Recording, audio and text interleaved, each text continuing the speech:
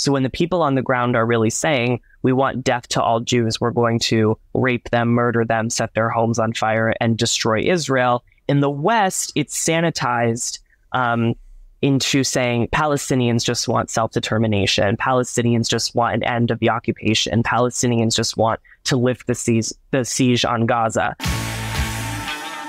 Hello, welcome back to the Next Level Sunday interview. I am here with Blake Flayton, who is live from Tel Aviv, and we'll get into Blake's backstory in a second. But first, brother, just how are you doing?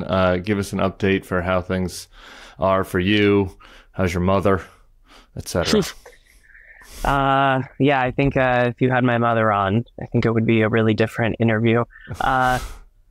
I'm good given the circumstances. I think we all have here in Tel Aviv, we all have a different definition as to what good is now. It means just not breaking down, not crying, having an okay handle on our emotions and mental health. So, given the circumstances, given the situation, I guess I'm as okay as I can be. The city of Tel Aviv is very quiet. Most restaurants and shops and even just like convenience stores are closed. Most services are down, and most people know somebody who has either been sent to the front lines, or actually I'll say everyone knows someone who has been sent to the front lines, and most people know someone who has been impacted, either missing, held hostage, or murdered. So this is definitely a national tragedy that we're all feeling the effects of. Yeah, you wrote for the Jewish Journal. It's one of the reasons I reached out to you. We had, I wanted to speak to some folks who actually were, experiencing what was happening. So you wrote about your experience on Saturday, on October 7th. Just why don't you kind of give us a rundown of like what that was like? And I assume you woke up Saturday morning, maybe, I don't know, with a hangover or something, just trying to live a normal life, but get us up to speed on what your Saturday was like. For sure. So I like to describe the day before Saturday, last Friday, which feels like a lifetime ago already, as the perfect day in Tel Aviv. It was a holiday weekend, so most people weren't worrying about going back to work in a couple of days. My friends and I went to go to the beach to drink and to have a good time, and we had a lovely Shabbat dinner the night before, and so nothing was out of the ordinary. And then Saturday morning, of course, at around 7:30, I heard this loud boom, explosion over my roof. And my roommate ran into my room to tell me that we were under attack. And then, as I wrote in the Jewish Journal, reality simply changed. We immediately went into the staircase, the hallway where the stairs are in my apartment building. It doesn't have a formal bomb shelter because it's an older building. And of course, we saw all of the neighbors there who had also just been woken up as well. And everyone is staring at their phones, trying to figure out what the hell is happening. And over the next couple of minutes, we realized the magnitude of what is happening, and that this is not just a normal attack, that, an operation that we've seen in Israel countless times. This is a war. And there's been terrorist infiltration and massacres. And then, everything just went numb. I went over to my friend's house who has an actual bomb shelter in her building. And we've been here ever since. So I've been staying at her place ever since. I just threw all my shit in a bag and made a run for it. And now here we are 5 days later. Have you reached everybody? You don't have anybody that you haven't accounted for in your life?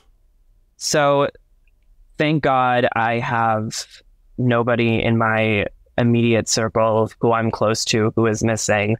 But, that can't be said for a whole lot of people in this country right now. Yeah.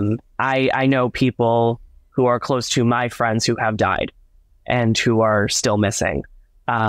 Yesterday, I went to a press conference with 4 Israeli American families who are still missing either a child or a parent. So it's affecting everybody. And of course, many of my friends have been, sent to the front line in uniform. Yeah. Okay. Well, I just, wanted to level set and check in first, but for folks who don't know Blake, I thought there'd be some value in kind of going back a little bit in time. So you're American, actually, and you went to GW. We both went to GW. We're not going to do our graduation years, but we went to GW in the same epoch. And GW is such a political school, right? And I know you kind of have the background as Democrat, a liberal, and you go to GW, I'm sure like many people, like excited to get into, politics in some way or another. But you kind of came into the public view, because of what you saw on campus, and what a lot of us have now seen this week, who aren't on campus, which is the anti-Semitism coming from the left. In particular, obviously there's right-wing anti-Semitism too, but and you wrote about that, you wrote about your concerns about that, you organized around it. So why don't you just maybe give folks a little bit of that backstory? For sure. So you really hit the nail on the head. The GW is a very political school. I went there because I was interested in politics and wanted to work in liberal left-wing spaces, as I had done all throughout high school growing up in the States. And so I went to GW, and I like to describe it as a place where everybody wants to be president. And I immediately involved myself. Or everybody wants to be David Axelrod.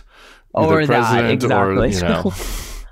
Yeah, I mean, we can talk about that for 3 hours, but I involved myself in all of these different progressive organizations and progressive spaces. I worked on Capitol Hill for my congressman. I was at a protest every other weekend, whether it was on campus or just in DC in general. And basically, I started my career in commentary on Jewish issues and Israel-related issues when I began writing about the blatant anti-Semitism that I experienced in these spaces. And it took a while for me to understand that what I was hearing from the people who I had called friends and the people who I assumed were, comrades in the fight, were not criticism of Israel. They were not political. They were not even out of sympathy for Palestinians. It was classic anti-Semitic tropes that have followed the Jewish people for a millennia, repackaged and repurposed to fit the current zeitgeist. And the current zeitgeist on American universities right now is a very hyper-identitarian, hyper-left-wing narrative of the world and lens in which to view global affairs. And unfortunately, and I believe unjustly, Israel is not only on the wrong side of that ledger, but Israel is the epitomizing entity of which all of this politics is organized against. And, I kept writing about it, and I have stayed very on top of anti-Semitism on college campuses since my days at university. And, with a day like yesterday, when you see all of these Students for Justice in Palestine chapters, and not only Students for Justice in Palestine chapters, but, at Harvard, you have 34 student organizations signing a letter that places all of the responsibility on Israel for what happened. And you have the president of the NYU Bar Association, saying victory to Palestine. And you have students at Columbia, saying glory to the martyrs. Example after example. It feels like validation, it feels like vindication, but there's, from what Jewish college students have been trying to get a lot more people to realize over the past couple of years, but in no way feels good. It's incredibly depressing. We hope people will wake up to it now that there is justification for such abject horror. We're optimistic that this could be a turning point in how Jewish college students and their stories can be received, but we're not entirely sure. Yeah, I got to admit, I was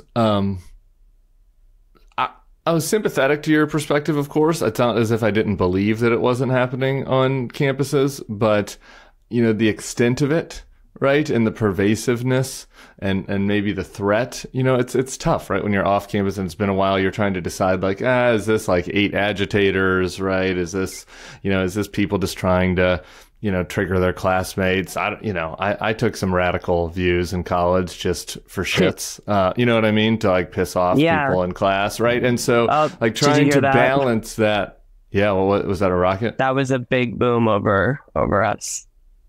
That was a big boom. And then you see yesterday and this week, I mean, one thing that struck me when you're talking about your weekend, you're talking about going to the beach, literally in the GW Students for Justice in Palestine, our alma mater, in their statement, they said that any Israeli or traveler who is, quote, lounging on our occupied beaches is an aggressor, quote, unquote, and the really not really subtext, the text there is that their murder, their slaughter is, part of some, resistance fight that is worthy. I mean, that is sick shit, and that is alarming. And I wonder, like, what your response was, or what your thought was when you're seeing this. I guess it was not the surprise that my thought was, and just talk about, like, the pervasiveness. Like, is this a small cohort? Is this the median student? So I think that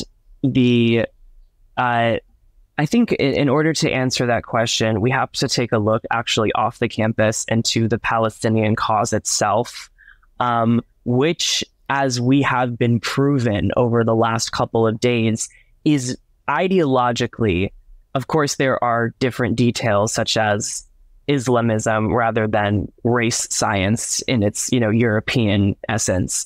But in its essence, this ideology is Nazism. And it is the most barbaric and inhuman form of anti-Semitism that the world has ever known. And it just so happens that doesn't resonate very well with Western, respectable, liberal ears. And the Palestinians know this. Certainly Palestinian partisans internationally know this. The Iranian regime knows this. Very far left-wing thinkers and academics and intellectuals across the world know this as well. And so over the last couple of decades, really, ever since the 70s, we have seen the masking of the true intentions of the Palestinian liberation apparatus, if you will, varying, organizations. We have seen them disguise their true intentions with the language of social justice and the language of human rights, and also Westsplain, which is, a play on the word mansplain. Sure. That is coined by Dr. Einat Wilfs, former member of Knesset.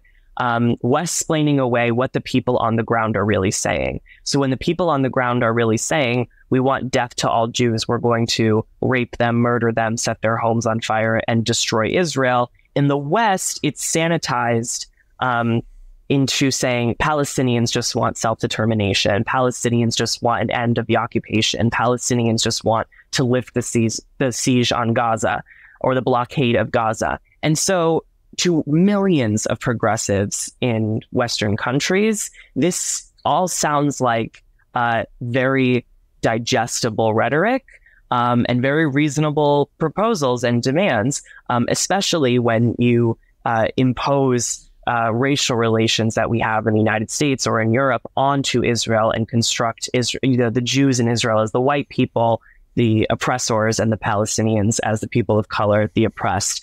That whips up a lot of anger and a lot of resentment against Israel and Jews in your midst. And it's well funded. It is broad. It affects so many different universities and college, big and small, public and private.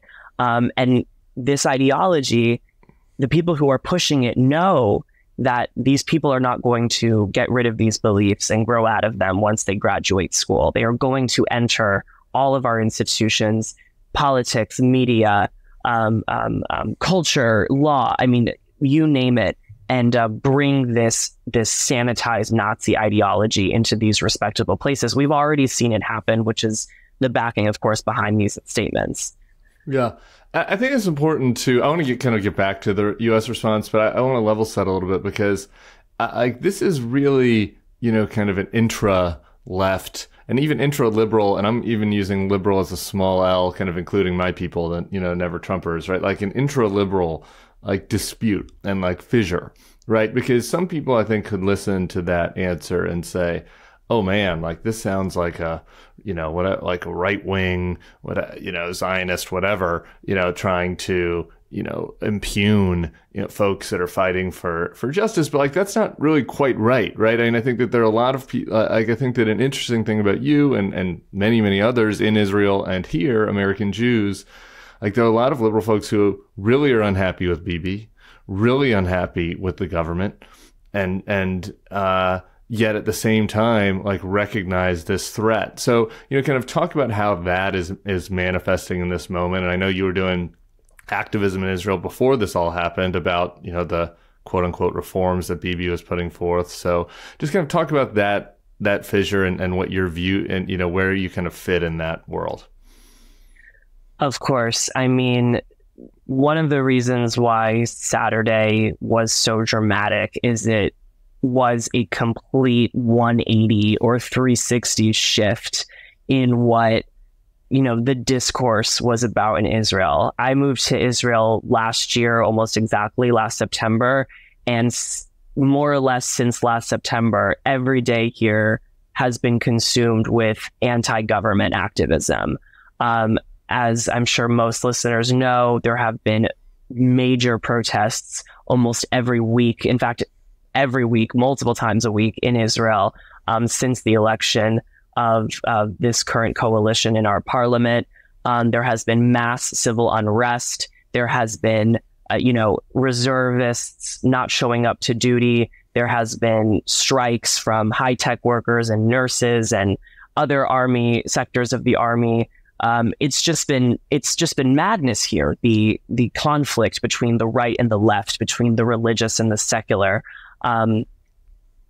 between different factions in Israeli society. And that's what we thought we all had to worry about at this moment, was the judicial overhaul and the potential, dismantling of Israeli democracy. And we were really focused on the radicals in the government who hold the most detestable far-right racist views that I think a Jew or Israeli can have. It's disgraceful. And then Saturday, the entire country came together in a minute, in a split second, and realized that we have one objective right now, and that's to win, first and foremost, to defeat Hamas, to respond with strength to what happened in the South, and to make sure that we are under no threat from future attacks. However, all of that energy that has been building up for the last year, hundreds and hundreds of thousands of Israelis, taking to the streets to make their voices heard against the government, that's not going to go away. And when the dust settles from all of this, and I really hope it will be soon, I'm not sure if that's, too optimistic, there will be the most, I'd say, vicious and necessary inquiry against the decisions of this government that led to the disaster that we have now. In 1973, 50 years ago this week, was the Yom Kippur War, when Israel lost, thousands of soldiers, combatants, in a surprise attack that wasn't really quite a surprise attack. There was sort of deliberation in the army, and the fallout from those lack of decision making, shifted the political trajectory of Israel forever. The Labor Party that was in power in Israel since the founding of the state lost an election in 1977 to the first time Menachem Begin's Likud party, which then began to dominate Israel off and on for the next several decades up until this moment. So we can only imagine the political shift that's going to occur now. And this will be Benjamin Netanyahu's legacy. During the protest movement, we were all convinced that his legacy was going to be the failed judicial overhaul, the dividing of Israeli society, and the corruption and the fanaticism at the very tops of our society. But now we realize it's going to be even worse, and that his egotism and narcissism, and it's going to be remembered for this horrible day. Yeah, it's an interesting answer because, right, you said that everybody comes together in a second, and that I can't say this from New Orleans, right? But that seems true, right? But this is different than that, right? There's the 9/11 parallels, like we're speaking of egocentrism, where, Americans can be America, have Americacentrism, so everything's about us. But, there are these parallels to 9/11, right? This is Israel's 9/11, even though there are more deaths on a per capita basis and, hostages. Obviously, there are a lot of differences, but just in the surprise nature of it and the wake up call nature of it.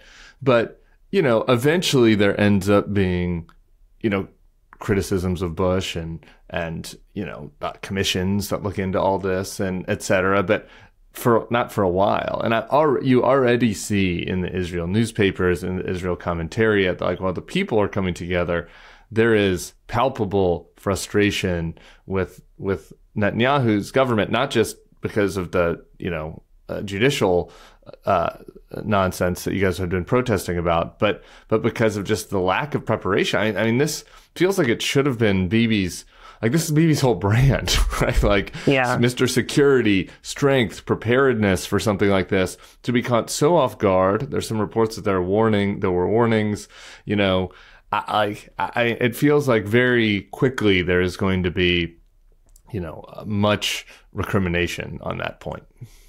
There is absolutely going to be. And again, the two things are actually mutually exclusive. Right now, the Israeli people are coming together in a way that just reveals the absolute best of our society and our civilization as, the world's only Jewish state and what that really means. There's donation drives and volunteer service all over Tel Aviv and all across the country. 300,000 people have been mobilized. People are caring for each other and, raising millions of dollars from here and abroad. It's just incredible. That is separate from this government. And by the way, as we're doing this interview now, there is news that Benny Gantz, who leads one of the major opposition parties, and Netanyahu have accepted terms to an agreement that would form a emergency wartime unity government that is said to be sworn in tonight. And so the ball is already rolling. The ball is already moving. People know that this is going to get intense blowback from a unified public, because this war, unlike, news of the judicial overhaul, if you can even compare the two, has impacted everyone with the same outrage and the same brokenheartedness that we didn't even know was possible a couple months ago. And so there will be. And there's going to be very interesting commentary when the time comes for a proper inquiry. I mean, obviously, there's still hostages, blood is still being shed, right? So it's like, it's impossible to do this kind of now, but is there any sense there for how this could have been how, they could have just been so blindsided by this? I mean, it just feels like unimaginable that something at this scale would have just been absolutely missed. So the truth is, to answer that question, is we simply do not know. Yeah. We have yet to have a, compelling, rock hard story that kind of lays out what exactly went wrong, how exactly all of this was missed. Because remember, this wasn't just, one unit that wasn't called to duty one morning.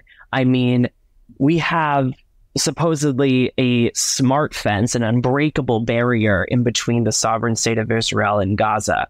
And on top of that, we have watchtowers and drones and security cameras and soldiers, and then we're supposed to have the police, and then we're supposed to have a front line near the Gaza border all the time.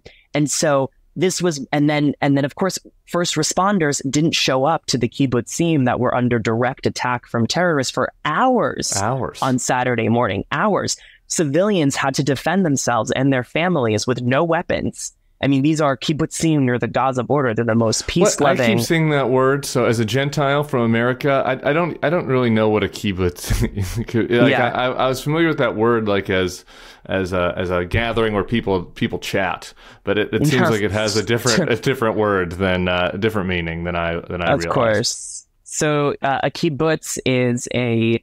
So there's the historical nerdy characterization, and then there's the current characterization. Yeah. Kibbutzim are small Israeli communities that have been a staple of the Zionist vision since long before the state of Israel was established. They are kind of the the product of socialist Zionism, because they were started as completely socialist agricultural communities where, everyone shares the resources, everyone shares the wealth, and the community provides for the community's defense.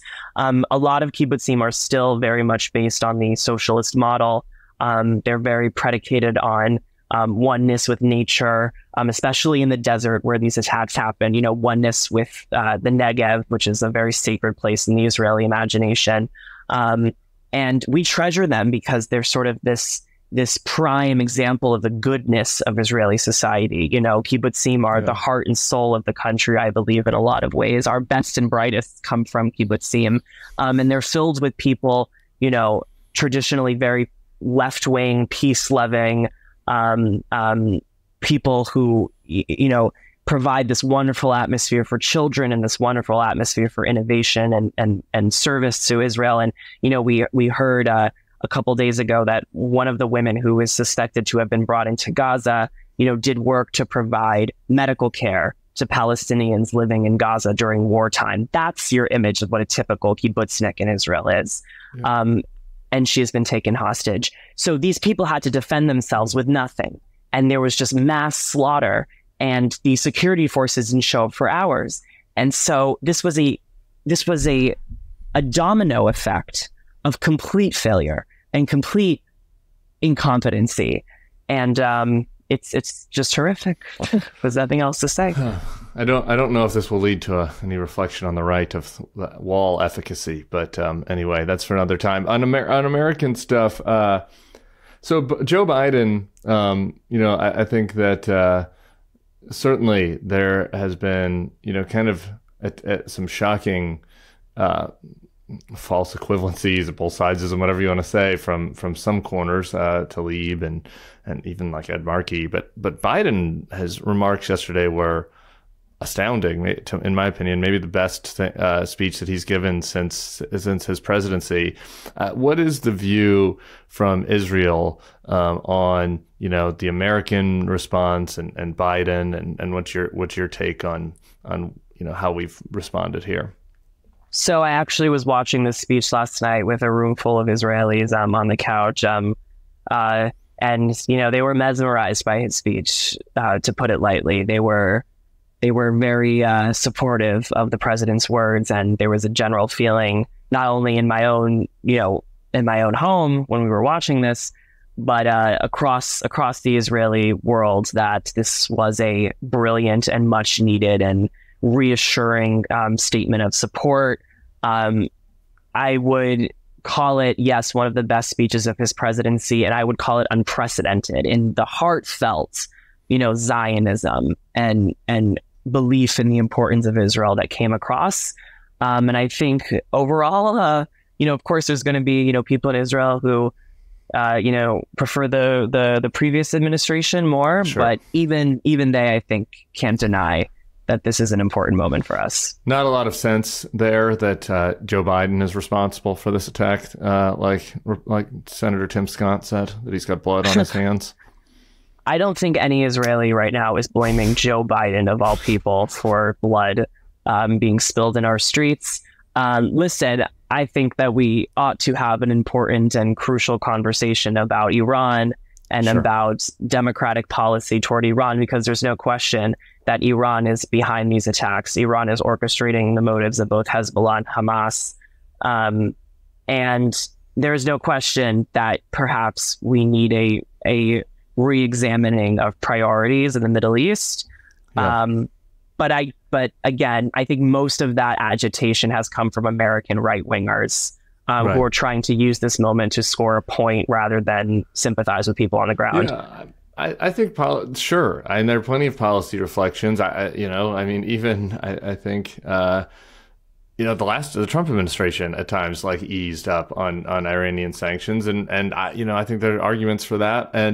But to me, I think the most, if you are to criticize the Biden administration, a more apt criticism maybe than the $6 billion is, it seems as if I think everybody was hoping that if they just stopped paying attention to the Palestine-Israel dispute, that maybe it was just going to get quiet and go away.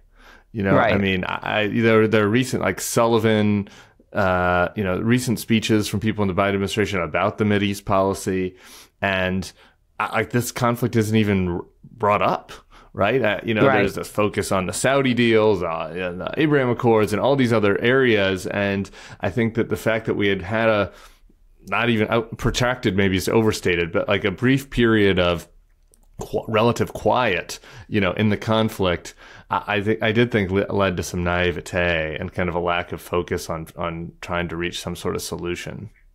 For sure. I mean, and there is political context to that as well. What the Trump administration did that even, I have to say, American liberals, especially Israeli liberals, but even American liberals began to understand was that, and this is, Netanyahu's platform. This is his whole concept of organizing the world and organizing the conflict. He thinks, and the Abraham Accords were a sort of vindication of this idea, that if you make peace with the larger Arab worlds against the axis of Iran, then the Palestinians will have no choice but to accept self-determination within the parameters that Israel and the international community allows it.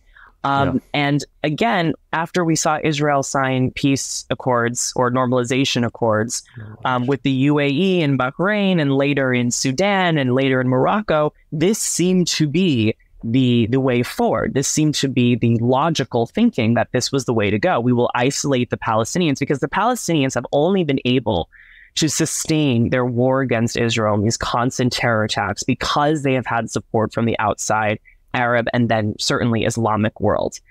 And so we thought that if we cut off that support and we cut off that assurance that, bigger and larger powers are going to have your back all the time, then they're not going to have a choice but to come to the table.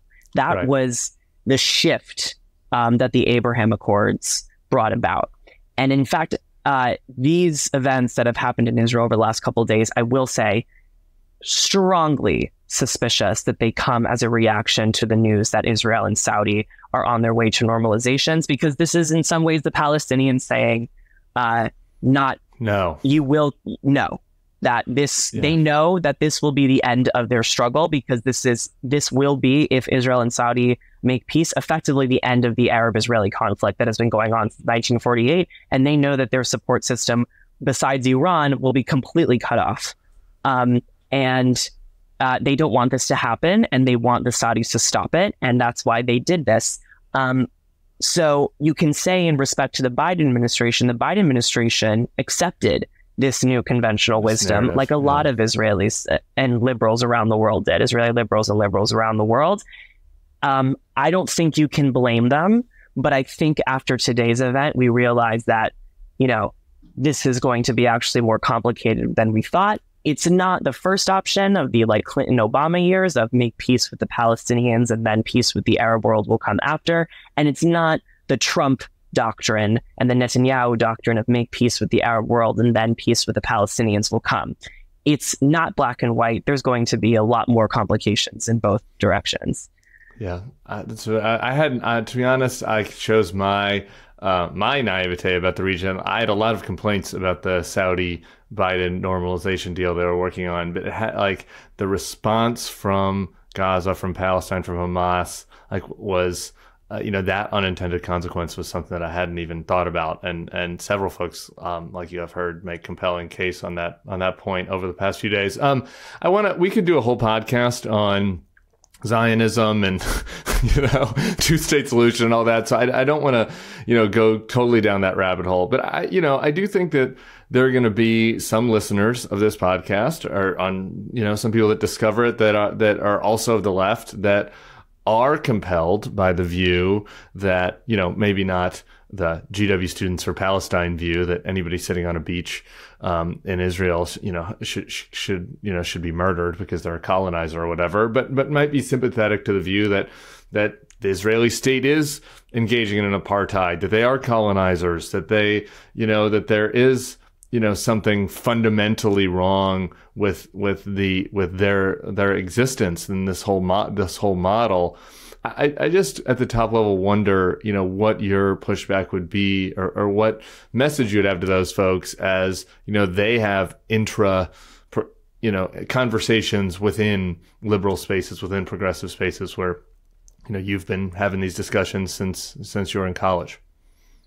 Right. Every time a conflict breaks out, I think about the people who are going to be reading and listening to things about this conflict for the first time. And, right. It's always like a oy vey vey moment, because what information are they going to see first? That's going to probably dictate what lens they view the conflict through the next couple of years. Look, this is a very simple question. This is a crucial question. You have to ask yourself, and you have to ask the people around you in liberal spaces, is do the Jews have the right to their own country with their own army, in part, not all, but in at least some of their ancestral homeland, where they trace their national and religious identity back to? That is the crucial question. If your answer to that is yes, because it is yes for most all people in the world, because most of our planet is divided into nation states where groups, control their own destiny.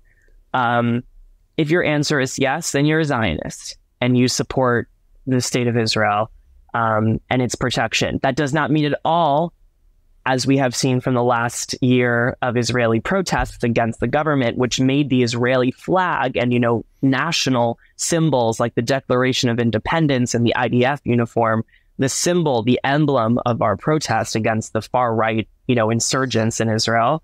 That does not mean you agree with all Israeli policy, of course, but it does mean that you're a Zionist. If you say no to those parameters of the Jews having self-determination in their ancestral homeland, then you are an anti-Zionist. And I want to stress very clear, there is no such thing as a non-violent, non-anti-Semitic anti-Zionism in the region of Israel-Palestine and the wider Middle East. The only time that anti-Zionism can carry an air of respectability and intellectual honesty, because it often, invokes dreams of a binational utopia where Israelis and Palestinians have equal rights and, we live together in a sort of John Lennon imagined universe. That only exists in Western academia and on the iPhones of college students. And this disconnect, I hope, from this latest conflict is being bridged here. That if you refuse to support the Jewish state, their right to a state, with all the politics away from it, their right to a state, then you are de facto sending your support to these people instead, because these are the people who are actually on the ground pushing for your worldview. It's not Judith Butler firing rockets into Tel Aviv from Gaza right now. It's a Hamas terrorist who wouldn't think twice about killing you and your entire family. That is the difference that we are up against. That is the discrepancy that we're up against right now. And then, okay, but what do you say to somebody that says, oh, well, I guess then using those definitions, I'm a Zionist, but I am deeply angry by how the Israeli government has acted out the Zionism and treatment of Palestinians. Not everybody that lives in Palestine is okay with the actions of Hamas. And, though we need to, have it view this, there has to be a way to view treatment of Palestinians through a social justice lens. Like, what's your response to that? My response to that is bring me one. Bring me one Palestinian from the West Bank and or Gaza who, before we get into a debate about Israel and Palestine and who has the right over which land and what things went on in history that dictates, where we are today, I want to have a conversation with a Palestinian who says to me within the first 2 minutes of the conversation, the Jewish people have a historic and ancestral right to part of this land, and they have a right to national self-determination and national self-defense on this land. And all we, the Palestinians, want is a independent state of our own in the West Bank and Gaza. But the problem is there has yet to be one. I mean, you're looking at social media and commentary from the last couple of days, and all of the people who are saying, this isn't what Palestinian resistance looked like, we need an end to the occupation, this is about settlements, this is about the blockade, this is about the open air prisons, they're not Palestinian. Because the Palestinians have made very clear multiple times over the past several decades that the only thing that they desire is dead Jews and the eradication of a Jewish state. Period. There has yet to be a movement in Palestinian civil society to reject this. Every single time that the Israeli government has tried to make peace, has tried to establish independent everything for Palestinians, it has been rejected and it has been met with violence and war. And look, I'm a peacenik. I'm an Israeli of the left. I believe wholeheartedly in the end of the settlement project and the establishment of the two-state solution. But hopefully more people around the world will see now how even the farthest left Israeli has a breaking point where you cannot negotiate people who are not even operating in the same universe as you. You're willing to give, they're only willing to take. Your passion here is so obvious. I do wonder, I meant to ask this at the top, like, what was the draw to you, this, like, the ancestral homeland, idea? Talk about that and, like, what brought you to where you are right now? Well, so, I am not a very religious person at all. And Zionism, the concept of Zionism was first thought of and then enacted and then defended by predominantly secular Jews. Zionism came out of the tradition of the European Enlightenment that stopped placing so much emphasis on religion and faith and kind of clergy doctrine. And that's how it started in the Jewish community. The Jewish community in the 1800s and the 1900s started looking at all of the anti-Semitism around them and started asking themselves, what are our rabbis doing for us? For 2,000 years, we have prayed and prayed to be restored to the homeland, to be restored to the place where we were kicked out 2,000 years ago. And yet we have not been able to make it happen. And we've only been met with violence along the way, year after year. We need a complete revolution, a rebellion in Jewish affairs. And that's where Jewish nationalism, Zionism springs up as a rebellion against the strict Jewish theology that mandated, the following of commandments, the following of Torah as the primary way to be a Jew. Now, in our 21st century, I felt increasingly before I made Aliyah, that the only way to express my Jewish identity was through religion, was through closeness to a faith, to God. And I just can't feel close to a God of which I do not believe. And therefore, Zionism serves as a sort of third way, quote unquote, for Jews to feel Jewish, for them to feel Jewish in the national sense, in the sense of belonging to a peoplehood, of a culture, of a history, and all of the things that go along with it, language, customs, piece of land, without going to synagogue and without, following the commandments of our God in the Old Testament, sure. Right? And that's what Israel offers to millions of Jews, both in Israel and around the world. Around the world, Jews connect to feeling Jewish by their Zionism, by the Israeli flag and the feelings of pride that they have in Israel. And that's ultimately why I decided to make Aliyah, because it offers, the secular option, I like to call it. Are you planning on staying? Have you thought about all that in light of this? Yes, I'm planning on staying for forever. I think these recent events have only strengthened that resolve. I was supposed to go to New York this week for a big family event. My whole family was flying out there, and I don't get to see them that often. But I canceled those plans yesterday because I just have to be here. Like, I can't leave this community behind. It's in times like these, it's more crucial than ever to all the Israeliness. If your mother was on this podcast, what would her answer to that question be? Oh, I don't even want to talk about my mother right now. My mother has been, listen, my mother's going to be fine. But the real question is, how are the mothers of this country going to be, even in the next 2 weeks, 2 months, 2 years, there's going to be millions of parents and children who have post-traumatic stress disorder. Yeah. This is 20 times worse than 9/11 if you consider the scale based on the population of America and the population of Israel. And it's all just a short drive from us. It's like if there was a 9/11 and all of the country was situated in the tri-state area. Right. Okay. I want to let you go, but I do have to ask what's next. You have to just, I'm not asking you to pull out a crystal ball, but there's to be a fear for where we go in the next week, and a fear for the young people of Gaza, the kids, that are there, the hostages that are there, the families. Like, what is the sense right now for, like, not what is next as in 2025, but what's next, like this next week? What is coming?